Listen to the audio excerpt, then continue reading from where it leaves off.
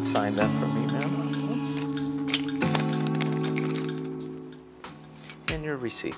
Okay, Thank you very much. We'll see you next time, ma'am. Absolutely. Take care. Gotta put the watches out really quick. Wrist check. I'm wearing a Rolex Sea Dweller. It's an older watch. And this is actually not my watch. It's a customer's watch, wearing it with his permission. I've worn it for like the last week. But we got to do a service on it. He wanted me to wear it to see how it runs. And now he just approved the service, so we're gonna get this service, but I'm still gonna enjoy it today. Wow, what a wonderful watch. Look at it. Ain't that beautiful? This Rolex President. Oh my goodness, it's just fantastic, isn't it? But wait, is it a real Rolex? Nope, it's a fake Rolex. And this, something like this, we can spot from, you know, a few feet away. But like to the untrained eye, you really can get taken for something like that. So this, I actually borrowed from one of my buddies because I went to his house the other day and he had this. He bought it at a garage sale and he knows it's fake. But let me just show you some hints. I mean, if you're buying this from a private party and you're meeting them somewhere, here's some things that you should look for. So to start off with, for example, a Rolex watch, if it's solid gold, it's gonna be all real gold. The gold is not, gold can tarnish, but gold is not gonna fade. When we look at this watch closely, we can see that it has areas to where the yellow gold has faded and it's turned to this like silver color. And even on the bracelet on the top, in some areas, if you look closely, there's traces of silver coloring here, also silver coloring, because it's not solid gold and it's not even gold plated. They just use like a yellow color painted over a cheap base metal. It's not even stainless steel underneath there. It's just a cheaper metal than stainless steel. A Rolex crown on a watch like this is going to be solid gold.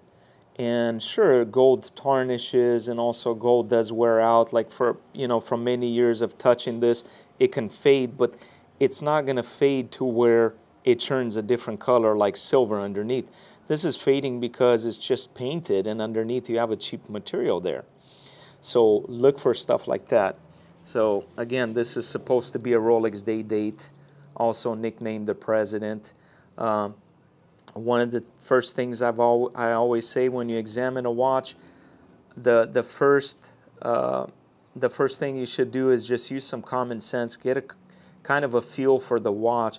Does it feel like this is Rolex quality or does it feel cheap? You know, even like the links, for example, the way it feels like a real Rolex is going to be super smooth. It's not so noisy like this. When you're winding the watch, for example, let's wind it. Let's see how it feels and how it sounds. It's really loud. Rolex watches too, doesn't necessarily mean that they're going to be super quiet, but they're usually smoother than this. Let's try to change the time. See how the date flips over. Check the quick set.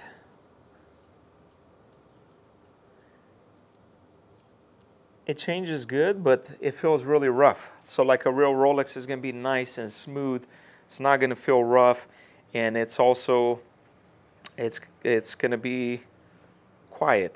Like the fake watches are super loud. Like when the disc changes over, it's very loud. So again, from the outside, these are some signs that it's fake. And again, one of the main things is just this fading.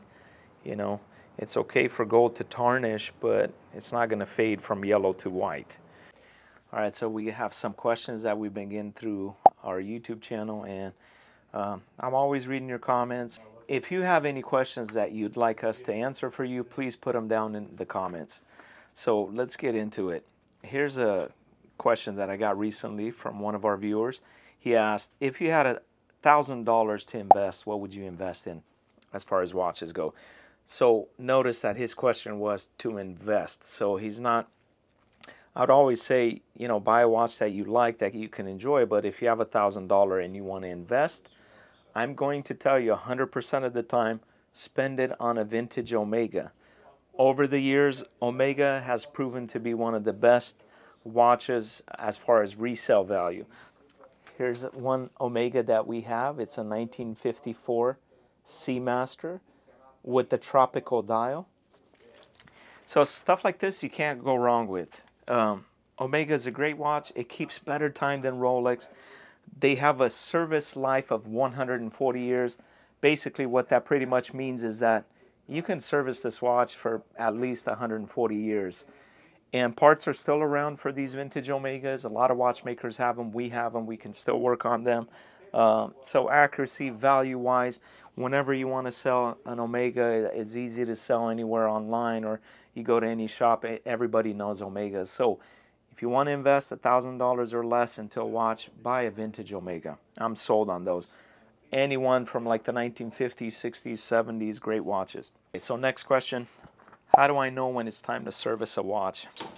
That's a good question. Like some watch dealers will just say, just wait until your watch stops.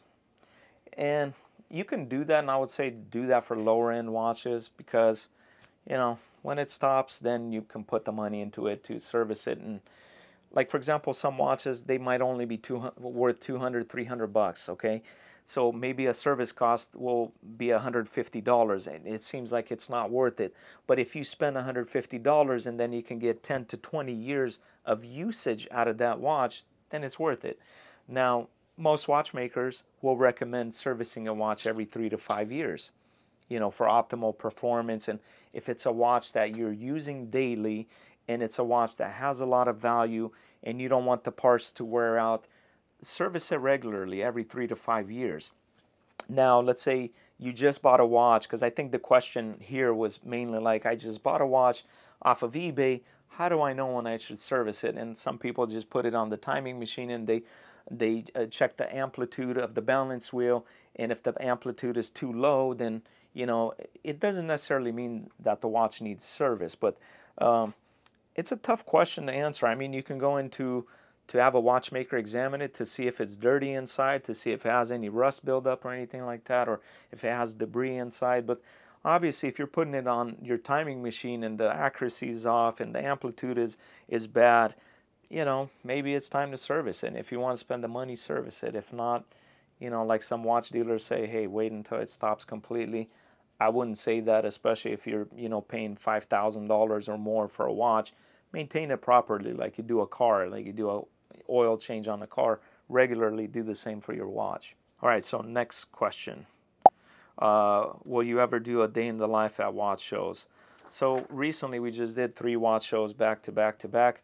My videographer wasn't there with us, unfortunately, so I messed up the microphone, the camera, so we recorded a lot, but nothing came out good. So hopefully in the future, like I used to do over 30 watch trade shows per year. But since I was robbed the last couple of years, I've only done about 6 watch shows per year. Hopefully I can get back into the swing of things and, you know, do at least like 25 to 30 watch shows a year.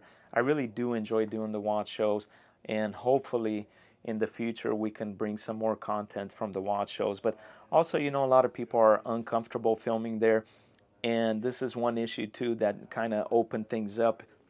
You know, in the last few years filming at the watch shows, it has kind of opened things up for the whole world to see what's going on at these trade shows.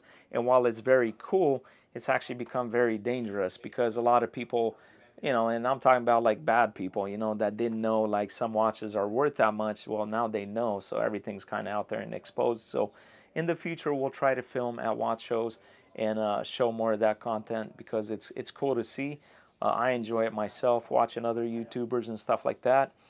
But it's also, we got to protect, you know, ourselves and other people as well. So we try to do that. It's got to be a balance. All right. So in 2021, I was leaving an IWJG watch trade show I was in Las Vegas, Nevada, at the Tropicana Casino. Ordered a new Uber vehicle. I got into the vehicle.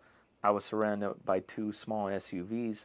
Out of these 2 SUVs, 4 guys got out. They were all wearing black. They had black gloves, black ski masks. They had bulletproof vests. They had weapons on them. They popped the tires of the vehicle that I was in. They broke the window of the driver's window. They broke my window in the back. One guy was holding the driver in at gunpoint. Another guy was holding me in at gunpoint. He didn't point the gun to my head, but he had it drawn out. They were yelling, screaming, cussing. They took everything I had on me. I usually don't carry stuff on me when I go to shows or when I come back, but it just so happened that I was at this trade show and I wanted to leave early, so I booked to an earlier flight. And because I did that, instead of shipping everything back with Malka Amit like I usually do, I just took everything with me. And, you know, it could have been something internally like a setup, but these persons that robbed me that day, they were pretty much just waiting for any dealer that was an easy target, and that day it just happened to be me. So I got hit pretty hard. I lost over $600,000 worth of stuff that I had inventoried.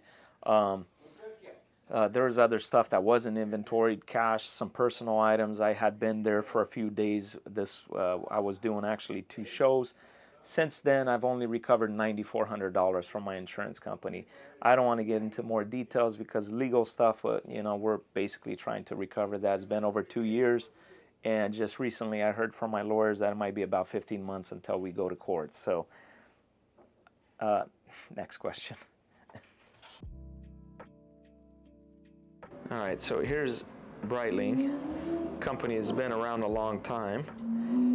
And here's one of my frustrations with Breitling. It's like you're paying 10 grand for a watch, okay? And they give you this little box here that looks like more of a service pouch that other companies give you for free when you send the watch for servicing. Look at the interior. How are you supposed to display this watch? Like a lot of the watches we have on display, they have, you know, a nice box that you could display them in. But Breitling does this. And my frustration is it's not that I don't know what they're trying to accomplish, but I'll tell you what they're trying to accomplish. They're just being cheap about it. Because Breitling also is one of the most expensive brands after sales service. If you send it in to service it, they'll come up with all kinds of excuses to replace the crown, the tube, the crystal, the back, the pushers, whatever. You know, most Breitlings that I haven't had parts for and I had to send a Breitling, they came back with an estimate of around $3,000 to $3,500. That is my experience with Breitling. And I've sent them a lot of watches over the years because, for example, like the inner bezel here was scratched or something like that, and I don't have those parts.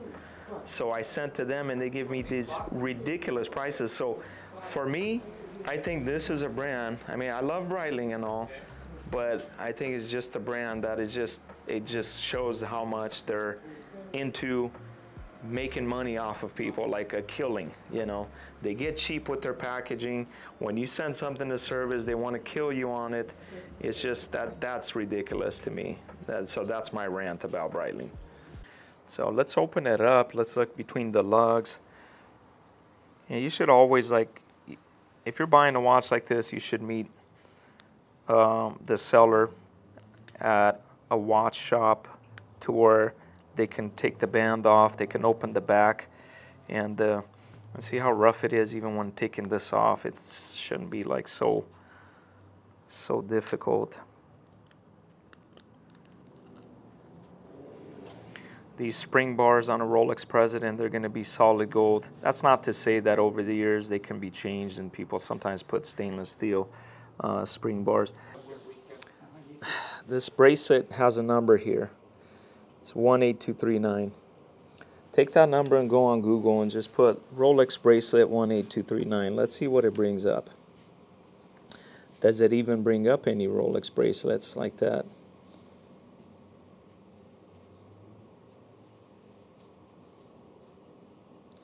These are not Rolex bracelets 18239.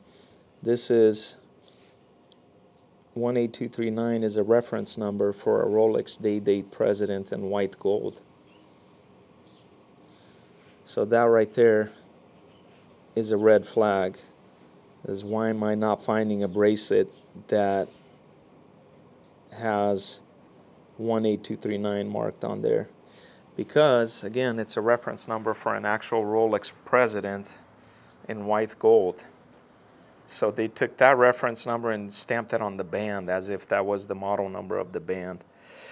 Now, let's look between the lugs.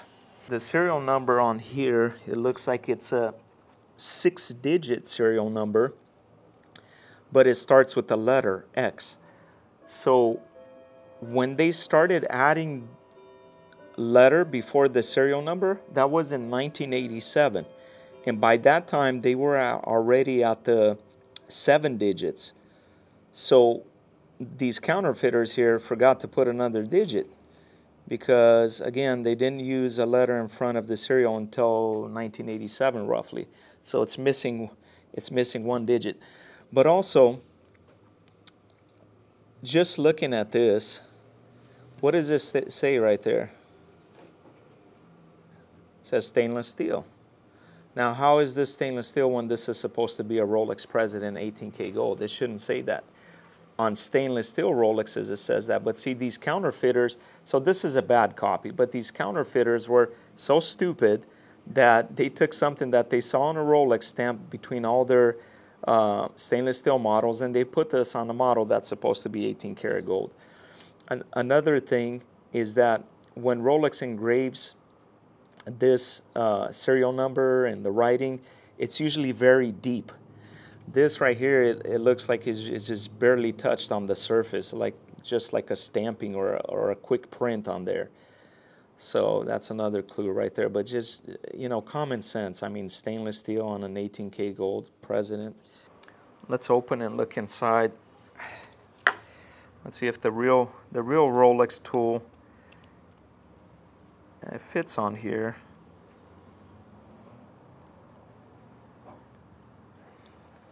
Let's open and see what's inside.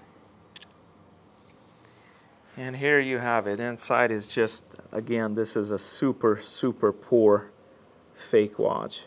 Like, just look at the quality of this. It's garbage, you know.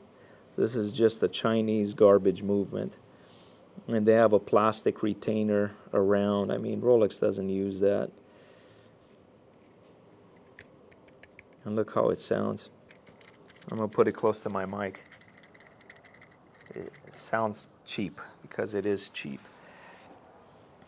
When I'm looking at some of these engravings inside, they engrave them so poorly that when you hold them into different lighting conditions, it's like by doing these engravings, they almost like bent the case.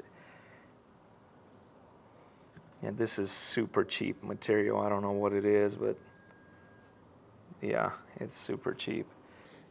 I mean, there's just a lot of things wrong with this watch.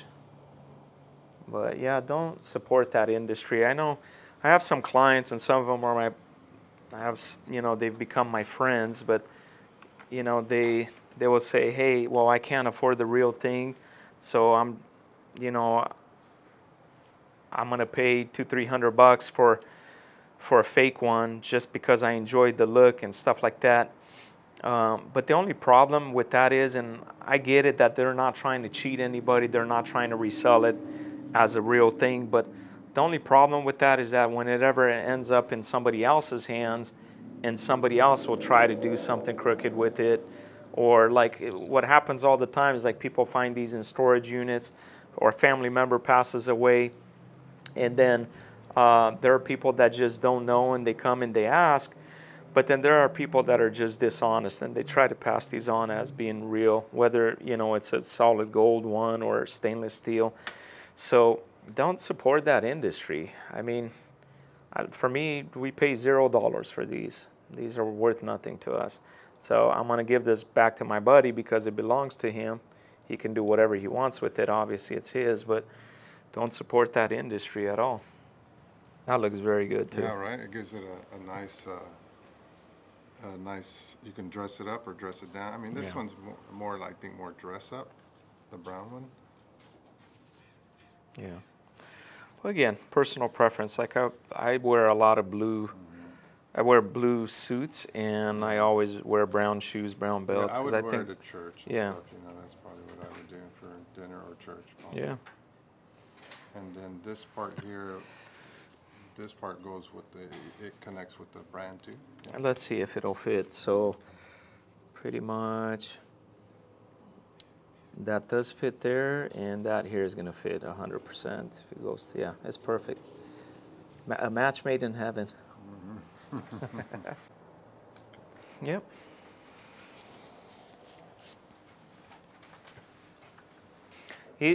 Take it outside in the sunlight and see how it looks. Get ready to tackle him if he makes a run for it. I'm just kidding.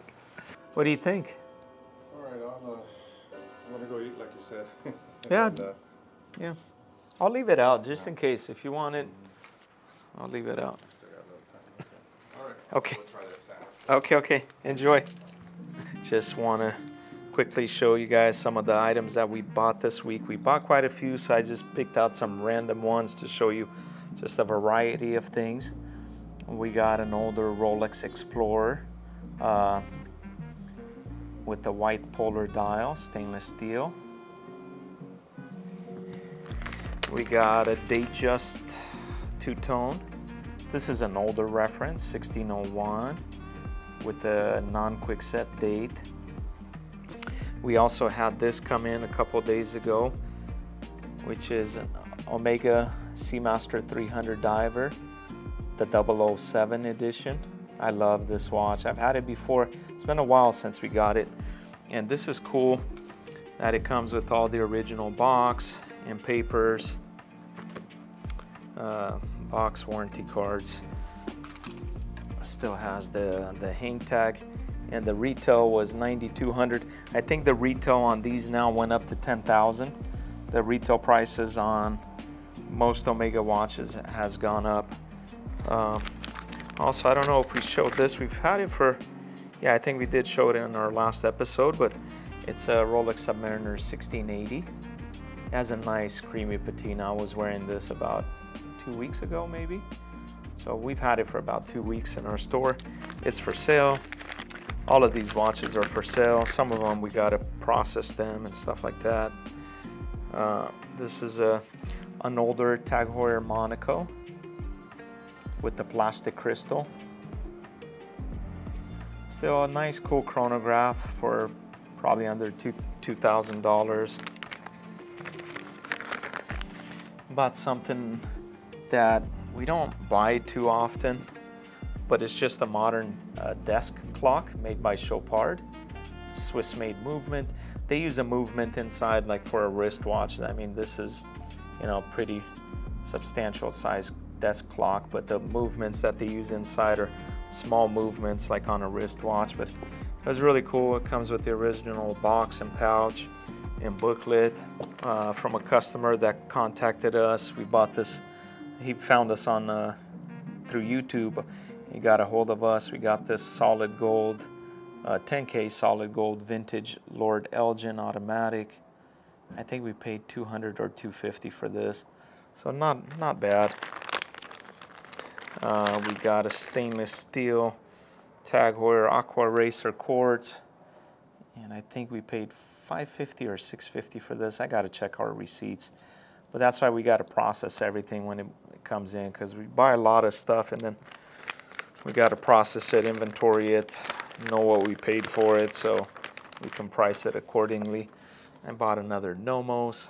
I like these Nomos watches, although recently they've kind of lost popularity within the last year or so. I don't know why, but they're still very nice and very well made watches. And this is a manual wind one. Nice unisex watch. It's not very big in size. I think it's a 39 millimeter. And what else we got? Oh, look at this box. Really nice. It's just a Citizen watch, but it's really cool. It's an automatic Citizen automatic diving watch. titanium case and bracelet. Pretty cool. I don't buy these brand new anymore, even though I'm an AD, because I just don't make money with them. But pre-owned, I still buy them. I still like them. I still wear them. I still enjoy them. I'm not against buying. So as you can see, we buy a variety of things. Also, we got this very nice Cartier Pasha. It's the newer model, and it comes complete with box, papers. It's got the extra strap. So this is going to be available for sale. So we got quite a few, and we got more than this. Quite a few watches that we purchased this week. So I like how some watch brands like Cartier, for example, here's this beauty that we bought this week. I like how they give you a nice box. Sometimes they give you an extra strap, you know, with the watch. You have a tool for changing the strap over, and a nice pouch to store it in. But like I was ranting earlier about a Breitling. Breitling is one of the companies that nowadays you buy a brand new watch and they don't give you much to go with it. Even Rolex, you know, they give you a box, booklet, card. Sometimes they don't even give you the white hang tag anymore that you pay for it. But it's cool. Some companies still have a nice presentation to them, and that's like part of a selling point, I think, for a watch. That when you have this nice box, maybe extra strap, it's really cool to have. But again, the companies that are getting away from doing that, I don't like that. Like, and Breitling's one of them. You know, I think a few years ago they came out with this thing that, oh, you know, they're trying to save the planet or stuff like that. That's just a bunch of baloney to me. I just look at them becoming more and more cheap, trying to save money, you know. But look, for example, another Omega we have here. It's a nice presentation. Yeah, you get a nice outer box, a good quality wooden box. You got a booklet, you got the cards and stuff like that. It's just a nicer presentation. Hey, what's going on? Do you mind if I swing by right quick and have you polish up my Milgauss, please? What do you want polished on it? There's just some scratching on the sides of the clasp. Clasp, okay. Yeah, come on by. I'll take care of you, man. All right, in a little bit. Do you need anything? Water? Food? Oh, no. I'm okay. Thank you, though. Okay, see you. Bye.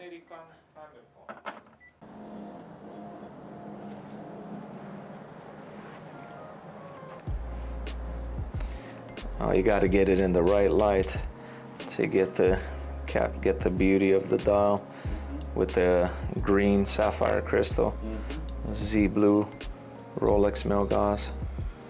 We're gonna need to do a polish on this. Yeah, we can make it like new. Okay.